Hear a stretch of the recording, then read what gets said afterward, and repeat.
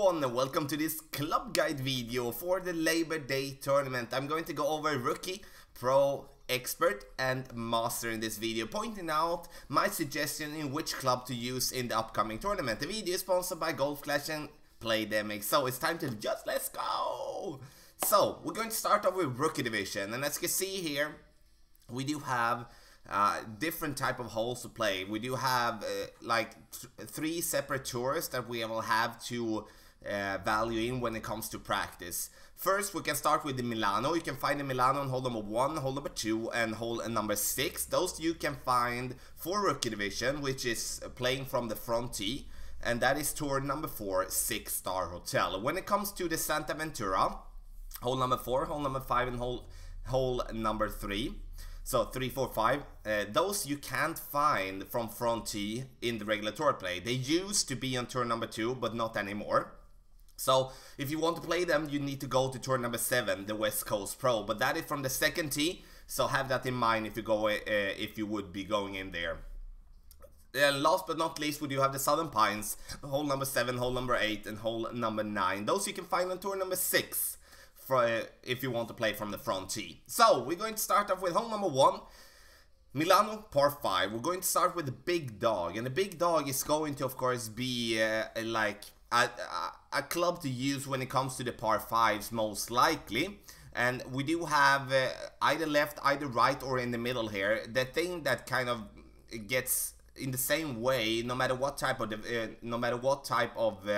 side you're going to play with, is that you most likely going to need some distance if going for the pin, especially if you do go short. That is going to definitely be a big dog suggestion. So I suggest you keep it that way, so you're not have to risk that much with your drive. Hole number 2, we do have the backbone. You're going to play with a long iron on this par 3, a Milano. And either you go for the rough bump or you go play left or right side. But the backbone, in my opinion, sure, you can play with whatever long iron you have, but backbone has a decent amount of backspin. That's the thing that we're looking for in hole number 2. Hole number 3, we say the backbone again. And here you can see it's a par 4, and this is a very tough par 4. But in my opinion, this is a situation where we're going to put ourselves up for a long iron towards the pin. Then it's important to have at least 2 to 5 bars of backspin, depending on the wind that we're going to have. And therefore, I would like to go with the backbone in this suggestion. Hole number 4, another par 3, and another course that we're going to play from, like from the front tee, of course, but also with the long iron. So then it's the backbone again. And the reason we go with the backbone as much is that that is the most common long iron club that we do use in the game, especially from the front tee and like for players that play in the Rookie Division. But have in mind that you can play with another long iron as well. But like if we realistically value in the clubs that the most players are using, then the backbone is going to be our suggestion here. Hole number 5, Santa Ventura, par 5. And Santa Ventura par 5, we're going to choose the Viper, as you can see here. The reason we're going with the Viper is that we don't need to use a club for this par 5 with a lot of power. So therefore we're going to play with the one that do have more accuracy and more ball guidelines. So then the Viper is going to be the suggestion. And then you maybe think like, can't I use a sniper instead? I have it in level 5, level 6, level 7. Sure, you can do that, but when you play in the Rookie Division, you most likely not have it in that level. Then I feel that the Viper is going to be a better suggestion there.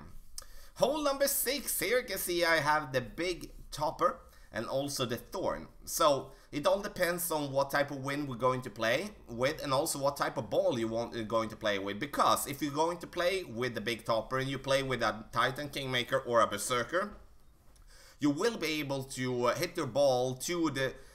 You can't see it on the picture here, so check out the text guides or the video guide. But you're able to play on that like very tiny piece of fairway. So you can bounce yourself like very close to the green for your drive.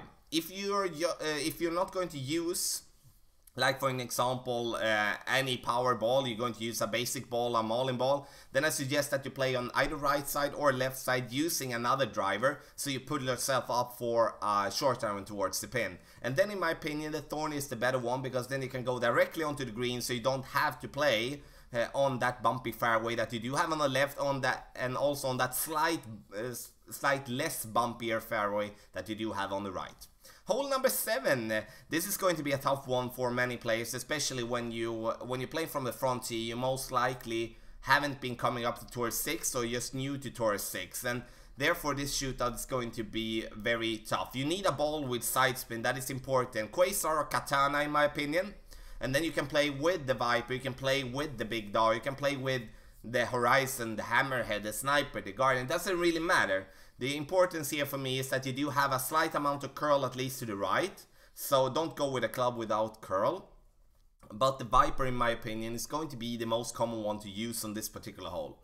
Hole number 8, here we do have the Viper or the Big Dog. It all depends on which way you're going to play this one. For an example, if you're going to play left side and we do have some headwind, then I would go with the Big Dog. If I'm going to play right side and going to be able to have an open shot towards the pin, then I'm going to go with the Viper. So the wind decides a lot for this one. But of course, if you do not have one of them upgraded, then I would go with like a Viper as a general club here. This is going to be a very tough course for us if we cannot go over on the right side. If we just can go over on the left side, it's going to be very, very difficult for us. Last but not least, we do have hole number 9. The Southern Pie is a very long par 5 for being able to reach for the green in 2. Then we need a Big Dog for our second club. I do want you to use the Big Topper as a driver. Kind of a mistake for not putting it here on the guide, but I want to have the Big Topper here, so I can bounce over the first bunker in the middle with as much topspin as possible. That will, together with the Big Dog, make it possible for us to reach for the green in 2. If we're not having a Big Dog and we maybe pull off a Viper or something like that, then we're going to have a big problem to reach for the green in 2. And I do see hole number 9 to be some sort of a keyhole here for Rookie Division, because some players will not pay attention to the clubs that you're going to use. So therefore going to choose the wrong clubs and go with more clubs that you do prefer yourself. But here, in my opinion, Big Topper, Big Dog, and then going to get the Eagle. So that was Rookie Division, and now we're going to go over to Pro and Expert. And here you can see Pro and Expert on the screen. And yeah, as you can see, it's the same holes. It's not going to change anything more than the thing that changes is that you're going to play from the second tee. So second tee often requires more distance towards the shot. It's going to be changing the clubs that we're going to play, especially on the par 3s, as it's going to be instead of a long iron as we had on the long irons that we had for the front tees for rookie, then we're going to have a wood club, etc. So if you're going to practice these ones, you're going to have to say for the Milano holes on number 1, hole number 2, and hole number 6, you can go to tour number 9, the 6-star hotel. For the Santa Ventura holes, so that you have 3, 4, 5, then you can go to tour number 7, the West Coast Pro. And for the Southern Pines, hole number 7, 8, 9, then it's tour 11 and the US Champions Pro.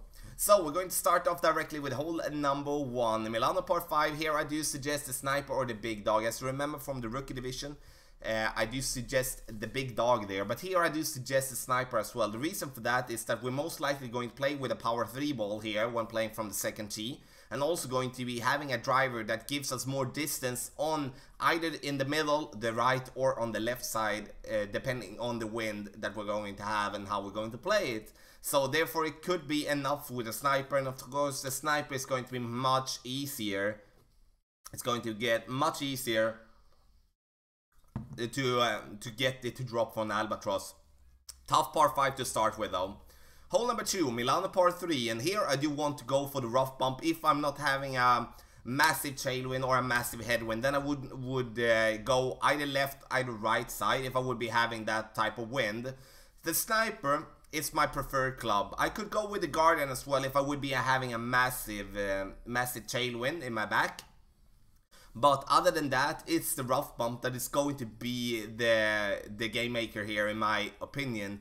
Bounce it in the rough, use a couple of bars backspin, let it slide in for a hole in 1. Hole number 3, the Goliath or the B52. It all depends, I would have to say, what type of club you have upgraded. If you do have the Goliath level 6, 7, 8, I would prefer that over the B52 level 4, level 5.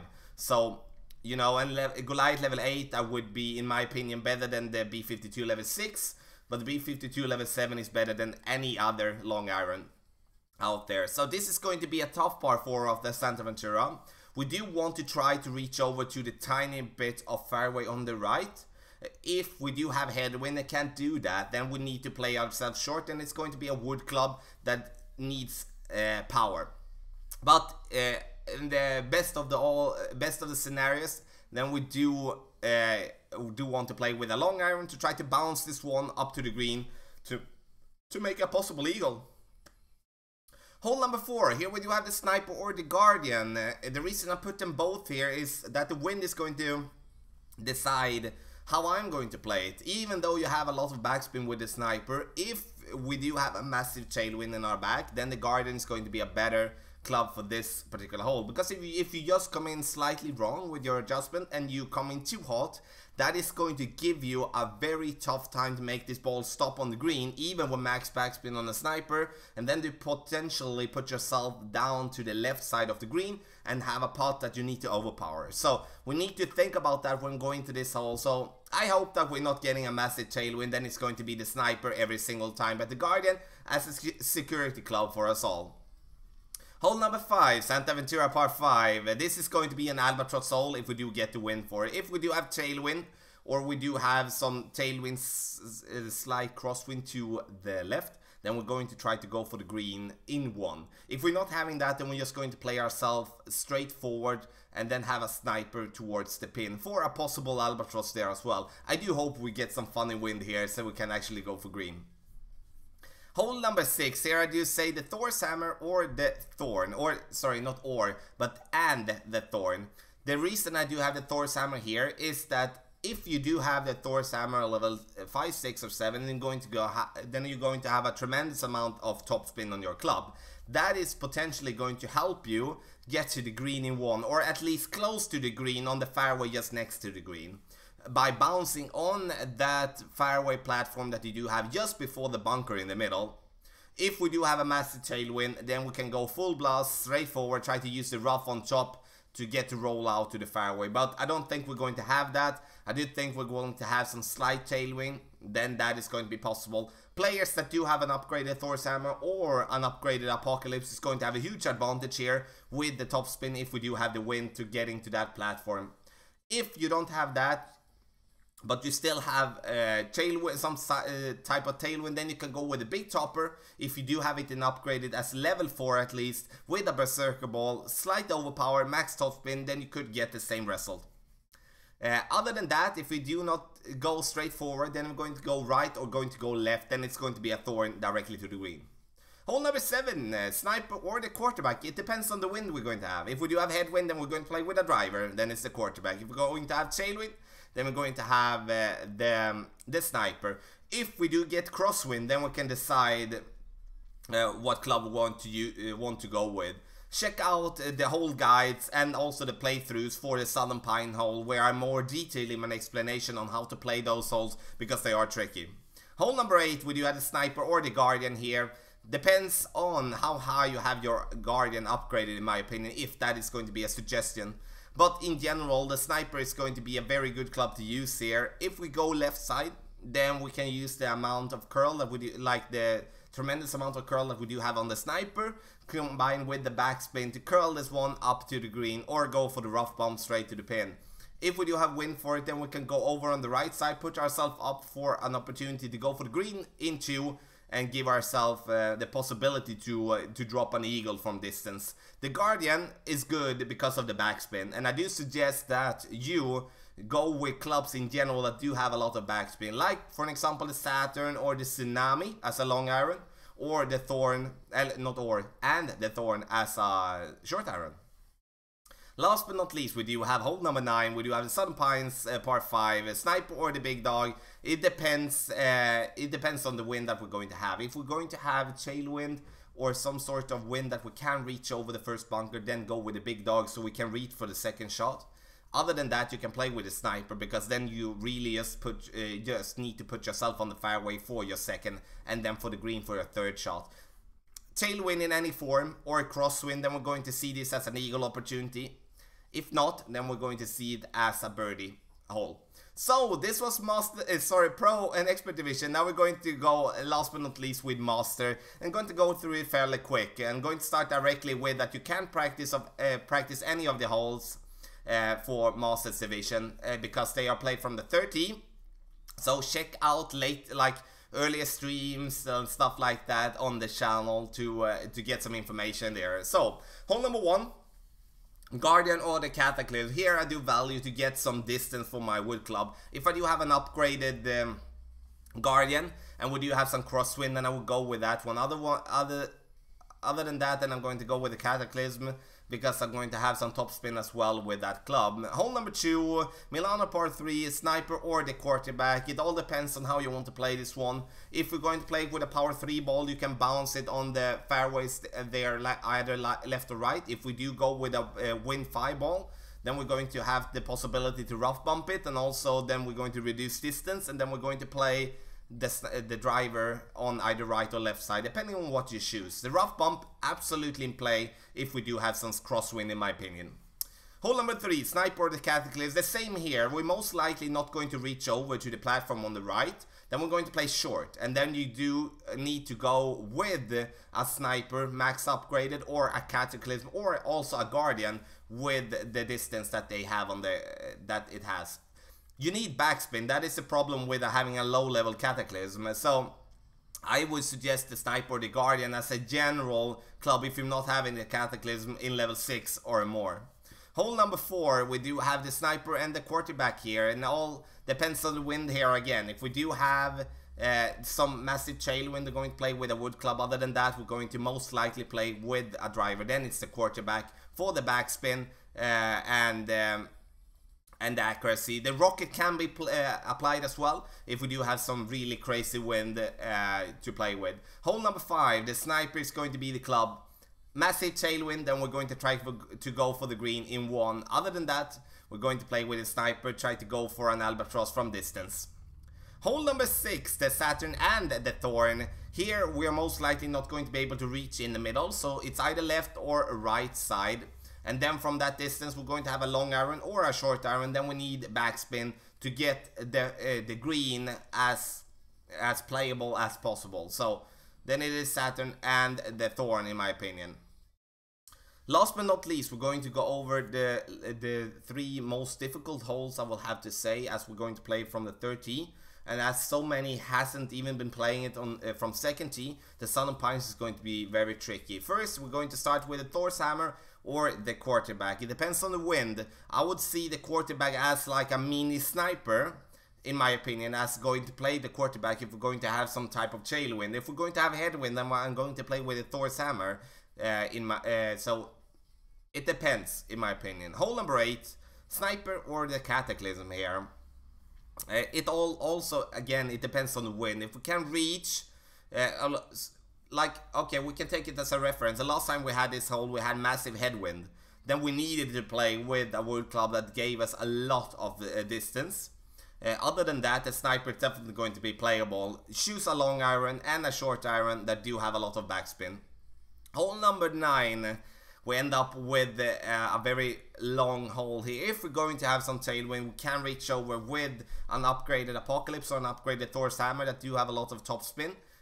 With a Berserker Ball to reach over the first bunker. That is definitely going to be the play if we do get that win. Other than that, we're going to play ourselves up short, either left or right. Then it's going to be the same type of play that we're going to have from 2nd tee, which is going to be a Sniper play.